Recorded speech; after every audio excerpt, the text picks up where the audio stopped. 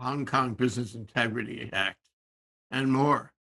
Today with Michael Davis, our old friend who is associated with, this is not necessarily an order of importance, NYU, Jindal, Woodrow Wilson.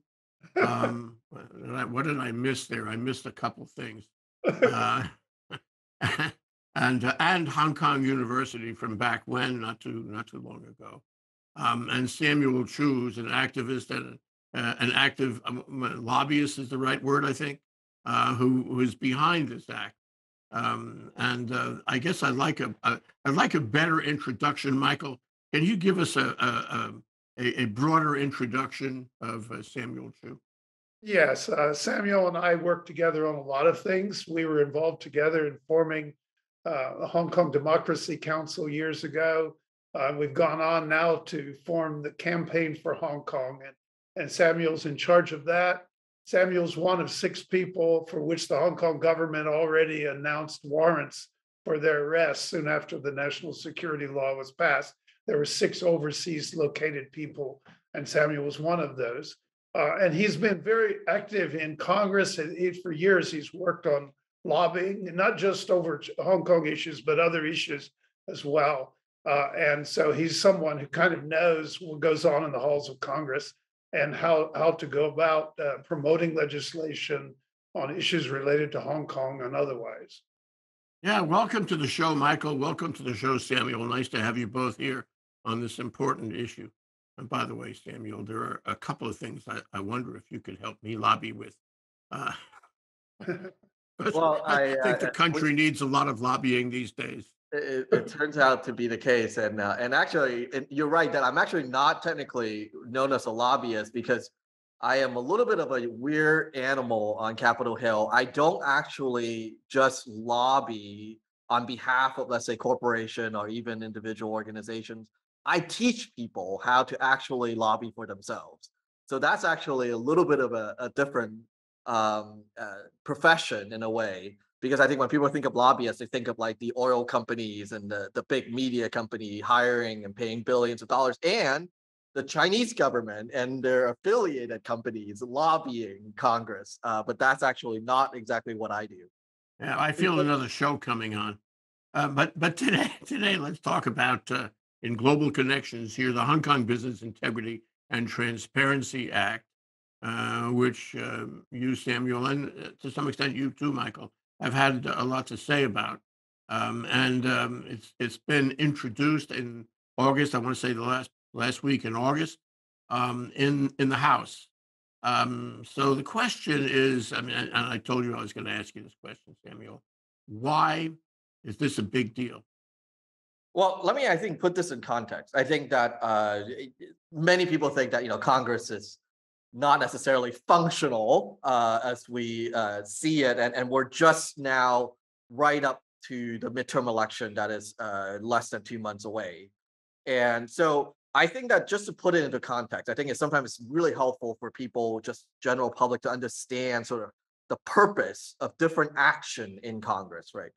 This bill, because it's introduced so late in Congress and is introduced only when one house and with a very specific legislator, John Curtis from the state of Utah, people need to understand that this is really what we call in our, sort of inside of Beltway, behind closed door, a messaging bill.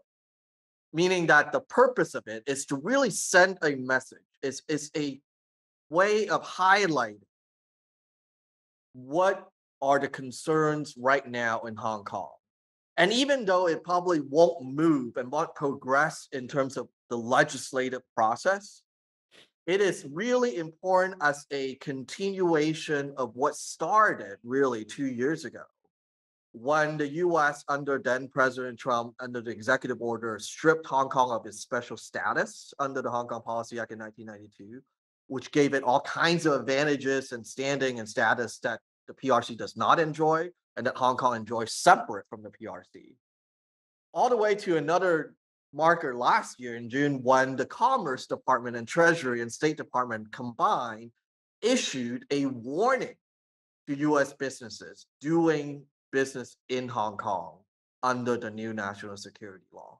So in a way, I see this as a helpful continuation of putting a spotlight on the danger and risk of not only to businesses operating in Hong Kong, but those consumers and customers who are using those services, particularly those who are using American companies operating in Hong Kong, that their rights and privacy might be at risk. And that's what this legislation being introduced, I think, means in terms of the whole continuum of action.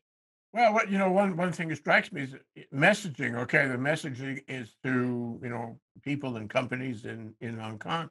What about some messaging to the PRC? Does the bill intend to send a message to them, and are they hearing it? And how do they react to it? Well, That was I a think good that, question, yeah, Michael. Don't you think so? That was a good question. Yeah. well, I think that we have seen, I mean, in general, just looking back and beyond even the most recent period, we know that actually the Beijing regime is fairly sensitive to international criticism. In fact, they're probably one of the most sensitive national government globally.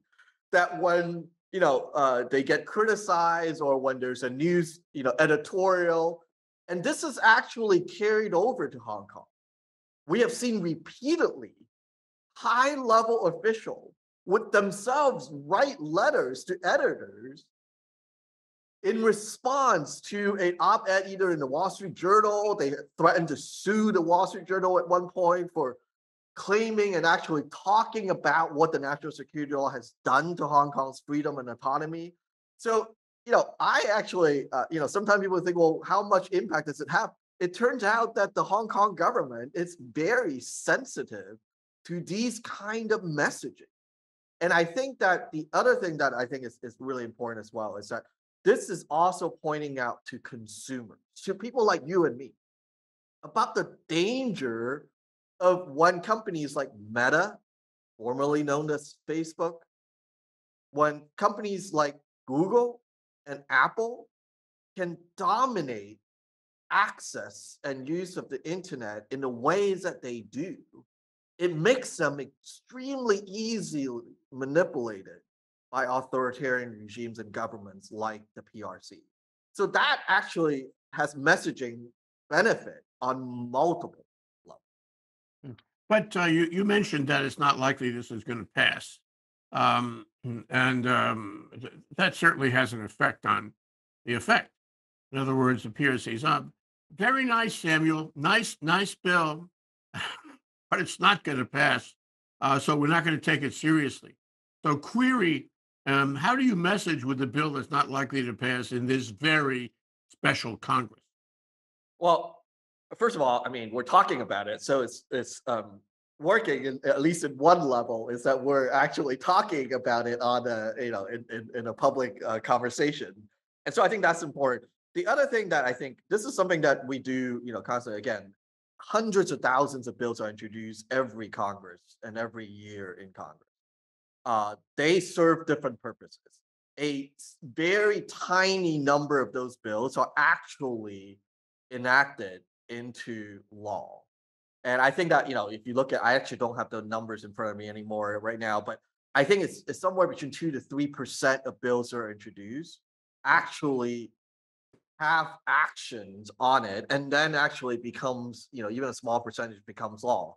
So this is actually part of the democratic, system we're in, right? Is actually people introducing this bill as a way of stirring public debate, as a way of messaging to the public about an issue that might be important. And at the end of the day, this also is about building and organizing sort of the political support on Capitol Hill, getting a member like Representative Curtis, who's from Utah, on the record of saying that this is something that I care about. This is something that my constituents cares about. This is something my party cares about. Those are all benefit that comes in. But again, I think that this is it's a valid question, because I think people who see Congress from a very far distance would say, what if we introduce 12,000 bill, only 2% of them actually get anywhere?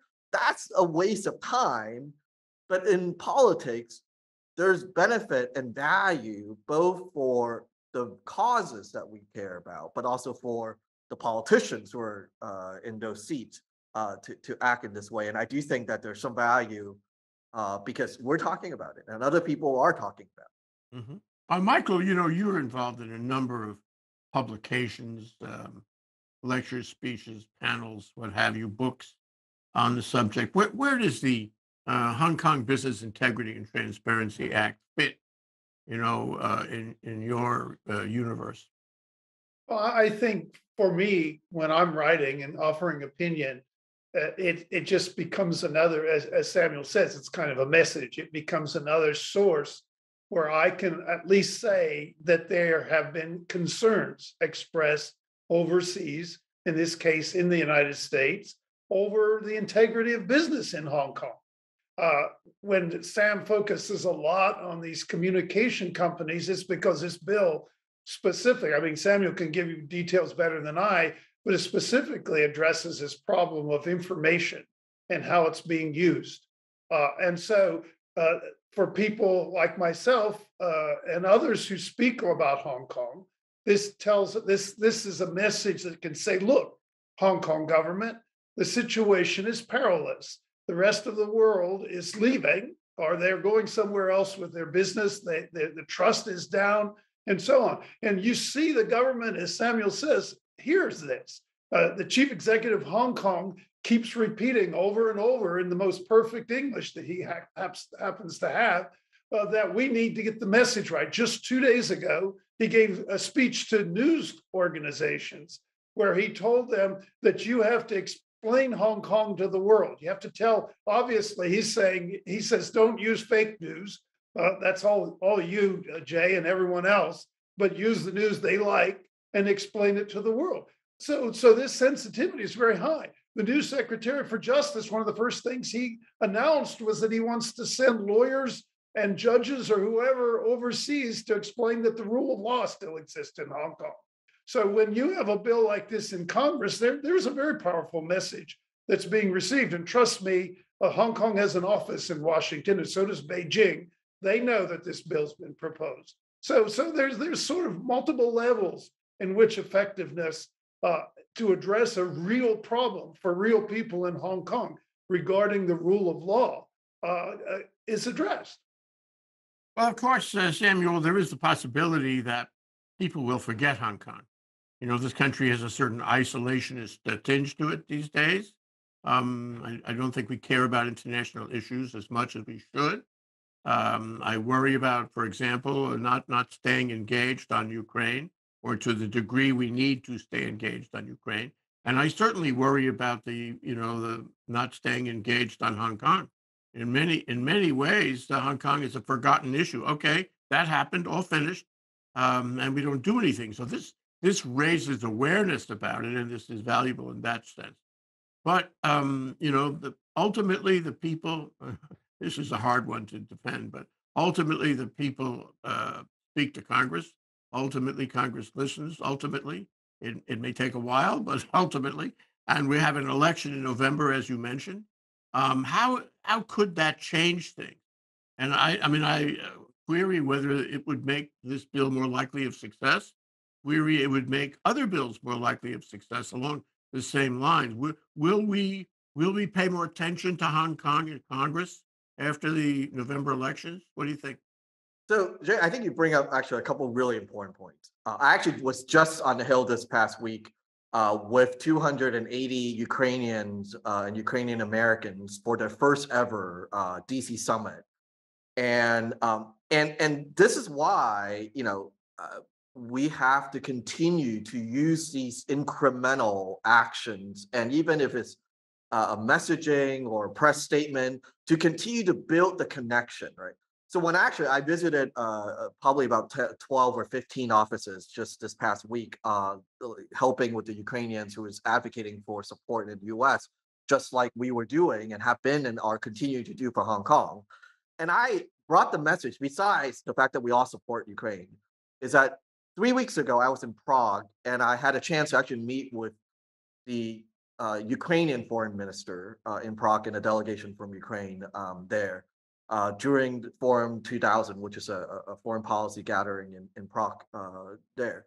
And I remember talking to him. I said that here's what we really believe in: is that this is not just about this freedom and democracy in Ukraine. This is not just about deterring or pushing back against Putin, but that Beijing and Xi Jinping is watching extremely closely on how the world and the US continue to respond to Russia's aggression and invasion.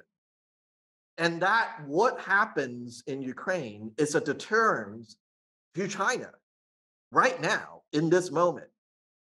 And that's what then, when in a room, when I'm hearing the stories from Ukrainians who have brought their own personal stories to the halls of Congress and the congressional offices, we're making those connections. And that's how you keep the political focus to continue to look at not just what's the latest headline, because my message to members of Congress, including people like Representative Curtis, who introduced the Hong Kong bill, is that complete victory of Ukraine is not just essential and critical for Ukrainians.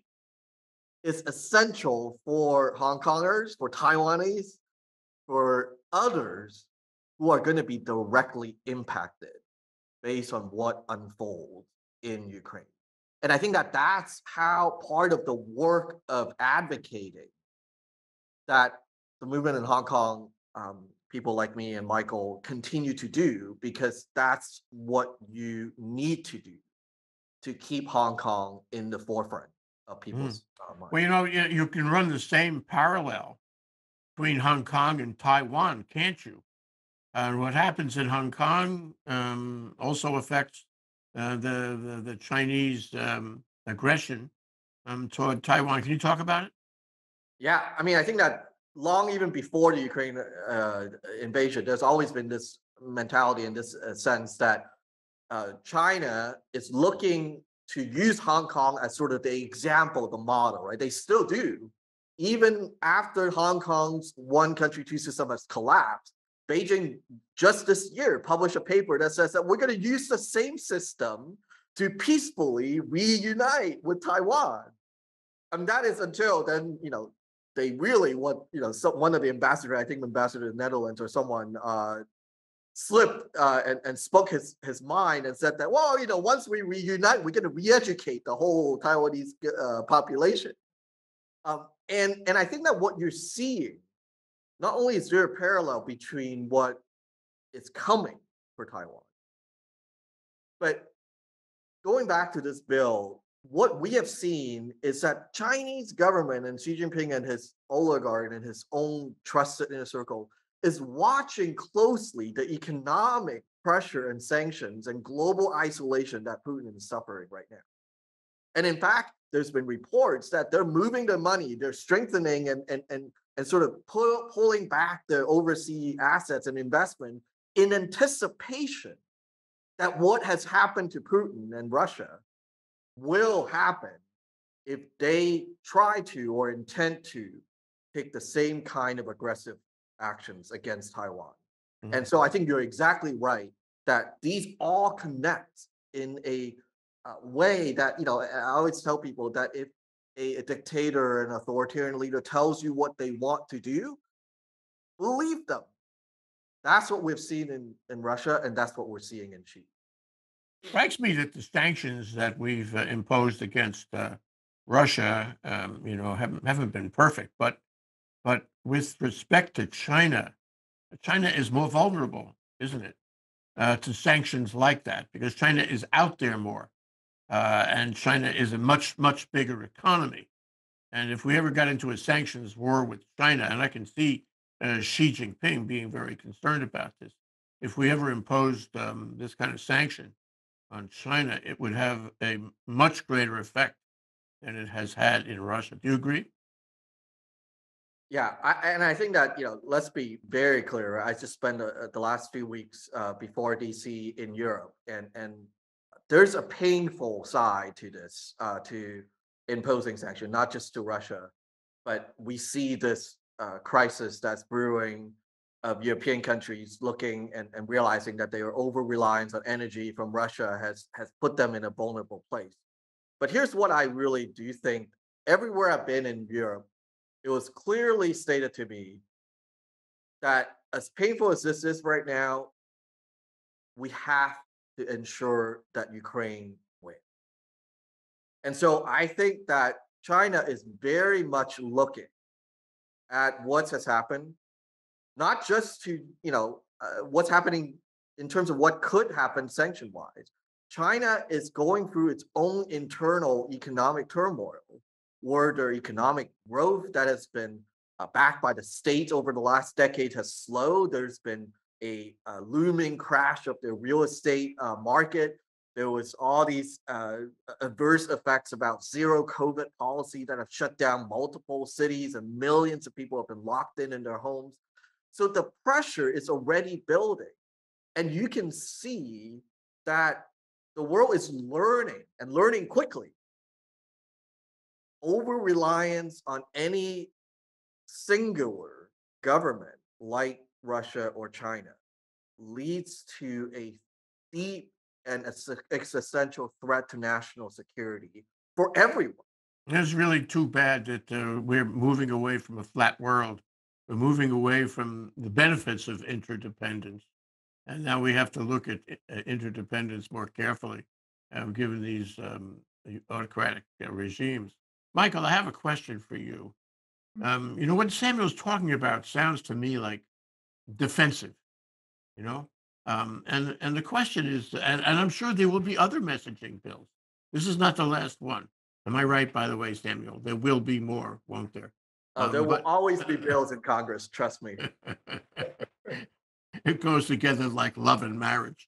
Uh, so, Michael, can we ever get back to where we want to be?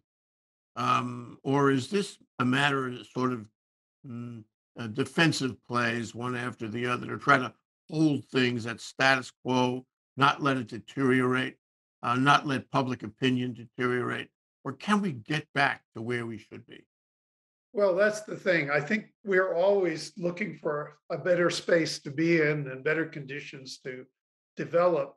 And of course, we'll never get fully there. That's what democracies are all about. I think it was Churchill said, it's just the least bad form of government, not a very perfect form by any means.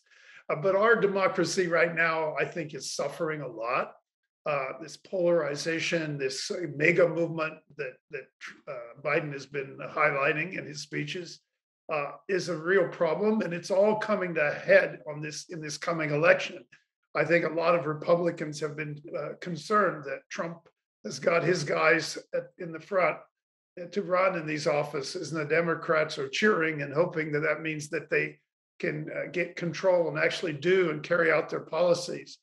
If that doesn't happen, then we're going to continue in the same mode. Trump's going to be sniping at the sidelines, and everything that the government wants to do will be blocked in this Congress we've been talking about.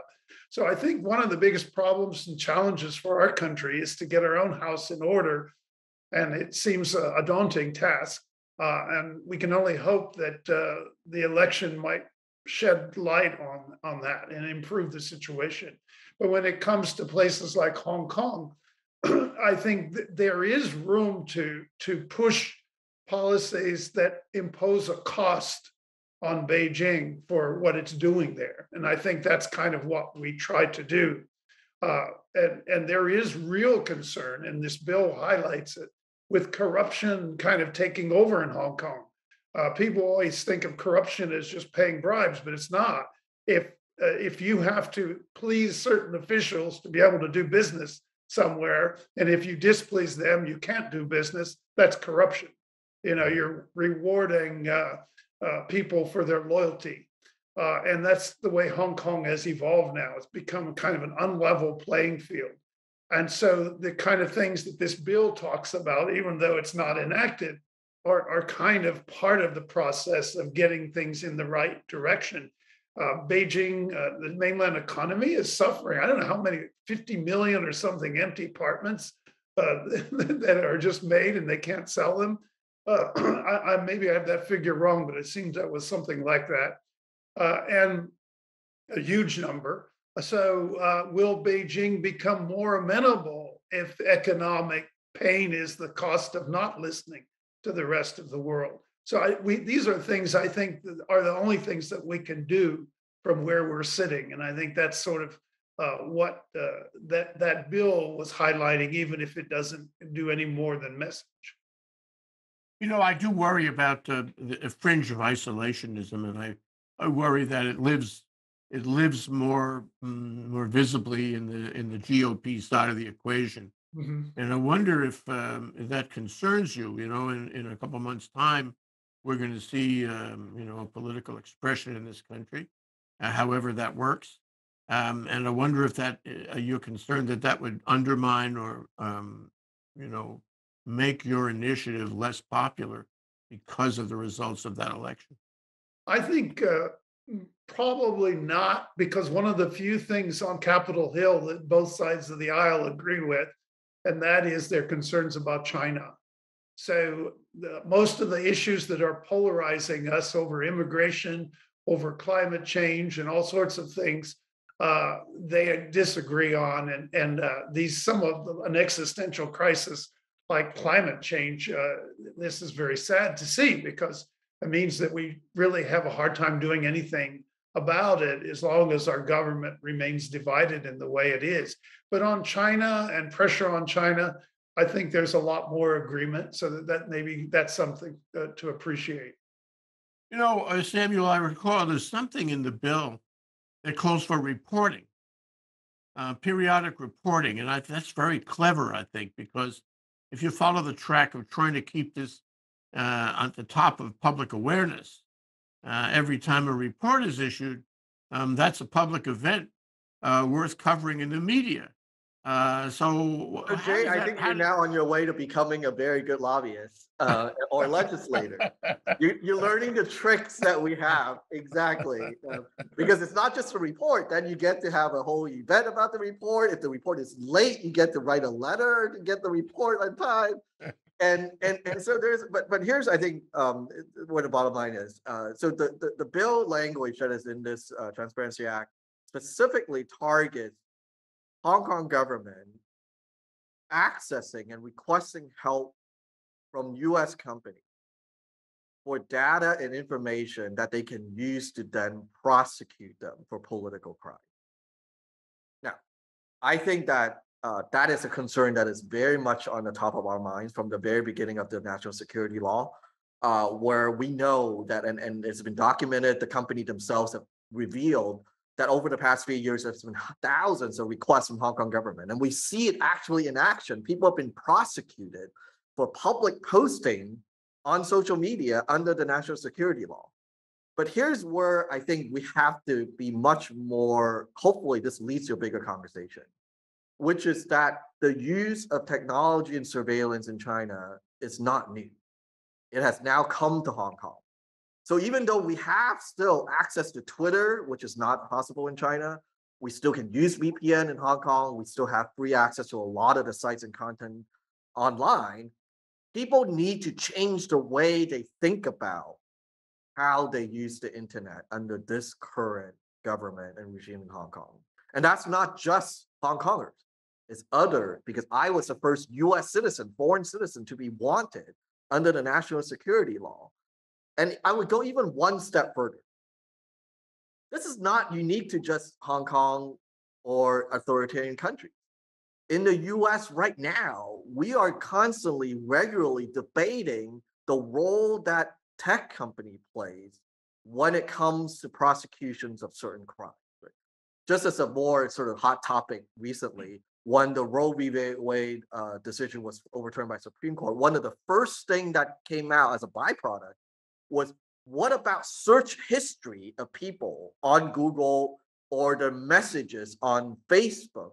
Can they be used in states where they outlaw and ban abortion to prosecute people who are seeking this particular form of medical procedures, right? So that actually is really important because, like I said, this bill might just be a very narrow, specific messaging about Hong Kong, But for someone who believes in democracy and freedom, not just in Hong Kong and in China, but in the US and around the world, this contributes to a broader conversation of what is the role of big tech when it comes to freedom, not just halfway around the world, but right here at home.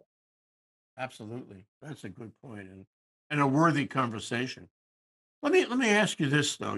There's a special, I guess it's a statute or a regulation that allows Hong Kongers to come to the UK and take a kind of permanent residence or a semi-permanent residence there.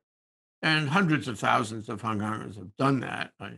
It may be running out of the numbers, but it has had an effect, not only in giving them sanctuary, but in the public discussion. And I wonder if you see going forward whether it's possible for the same sort of thing to happen in the US. And I mean, if it does happen, if it can happen, is it beneficial to your view of things, to your cause, in evening the playing field, in returning to a better time in Hong Kong? So I think a couple of things. I obviously I think that the Brits have a unique obligation, I would say. I think that they contributed large in a major part way the mess that we're in the way that they negotiated the agreement, and the way that they essentially just sort of walked away and washed their hands of Hong Kong or tried to.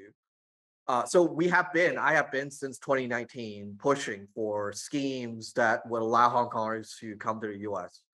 A couple of things I want to just touch on because I think you brought it up. The BNO scheme, actually, there's no limit necessarily. The limit is who has BNO status. There are some challenges, though, right?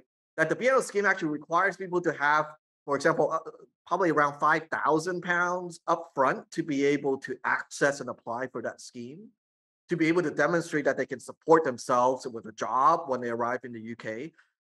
That limits the number of people who can access that particular status. I think that's an important point that we have to keep pointing out, because over the 11,000, close to 11,000 arrests of protesters since 2019 in Hong Kong, a majority of them were young and under 25, or they don't have the criteria to actually meet those.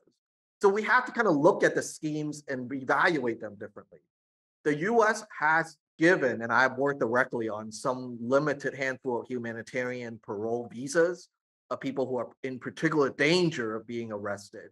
But we're definitely very much pushing, and have been, for other schemes to be put in place. One of the things that we were able to do successfully last year was to implement by the president what is called the defer enforced deportation, meaning that anyone from Hong Kong who is in the US as of last year in June, or actually in July, even if their visa, whatever visa they're on, expires, they will not be forced to return to Hong Kong at all, indefinitely at this point.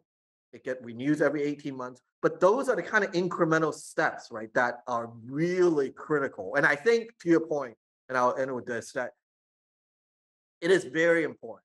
I mean, what better messaging is there be for the Chinese government to say that, we're angry that you're giving people a choice and that people are choosing with their legs to walk away. The Chinese is rightfully always complaining about sanctions and all these other things. And the reason why I push for these humanitarian, immigration, refugee, asylum protection is because it is probably the most powerful message you can send, that to argue that the PRC and the Beijing and Hong Kong cannot argue against, is people exercising their freedom to walk away under this repressive regime that they're now under, to go somewhere else. And for America, for other countries to say that we're more than welcome, you're more than welcome here, because we believe in your freedom and your choice and your self-determination. Mm. Yeah. And it runs parallel to all those Russians who are leaving Russia as we speak. Very powerful message about what's happening in Russia. a very powerful It's statement. it, yeah, Yeah. it's interesting that the government now in Hong Kong keeps trying to claim that people aren't leaving. So again, the message is very clear. They're very sensitive to what in fact is happening, that people are leaving. So that, as I'm sure Putin is over what's going on with these young men fleeing Russia. Well, we're almost out of time. I guess I'd like Samuel, if you don't mind, can you kind of summarize the message you'd like to leave with people when they watch this, the takeaway, if you will. Well, so I think that we do live in a world where attention span is short. There's always crisis burning at different parts of the world. Uh, Here's what I have come to I've been encouraged and energized over the past few days. The campaign for Hong Kong and the fight that Michael and I have been engaged in over a long time now. It's about people awakening to their own political agency.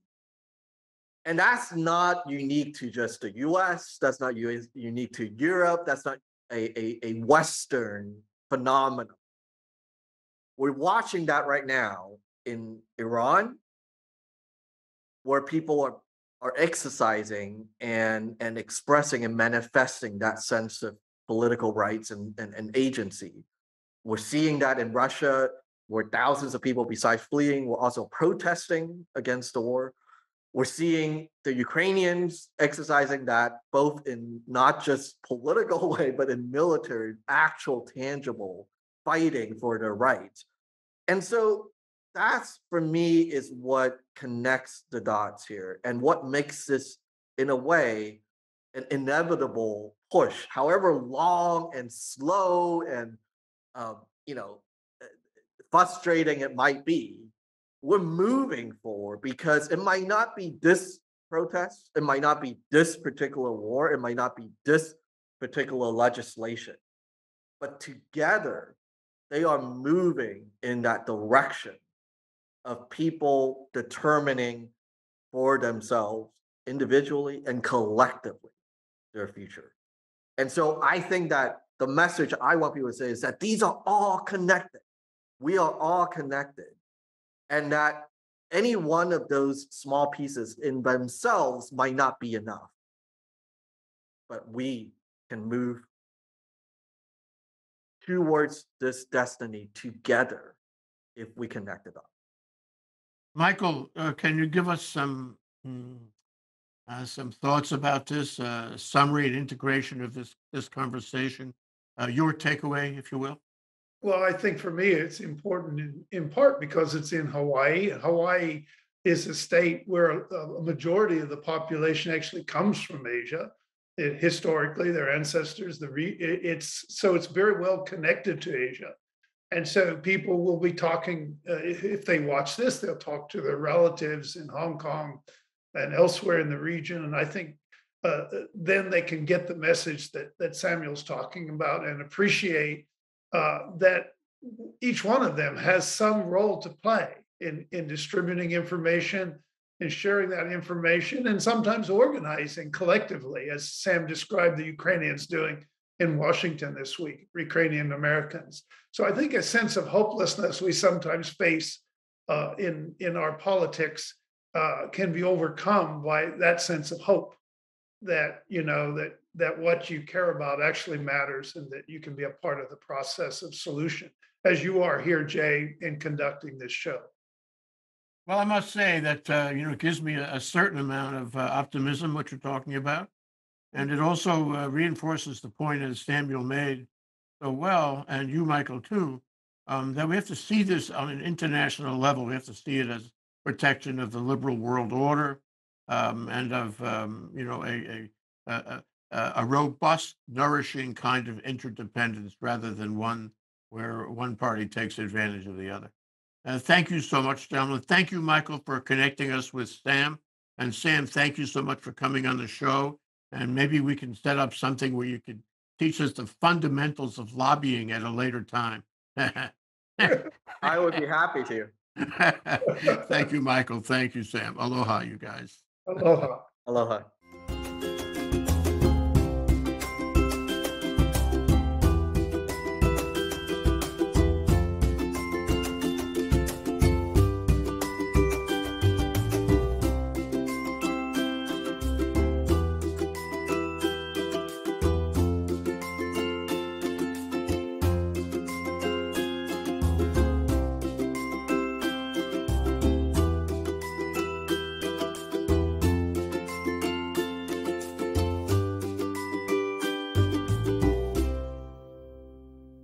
Thank you so much for watching ThinkTech Hawaii. If you like what we do, please like us and click the subscribe button on YouTube and the follow button on Vimeo. You can also follow us on Facebook, Instagram, Twitter, and LinkedIn, and donate to us at thinktechhawaii.com. Mahalo.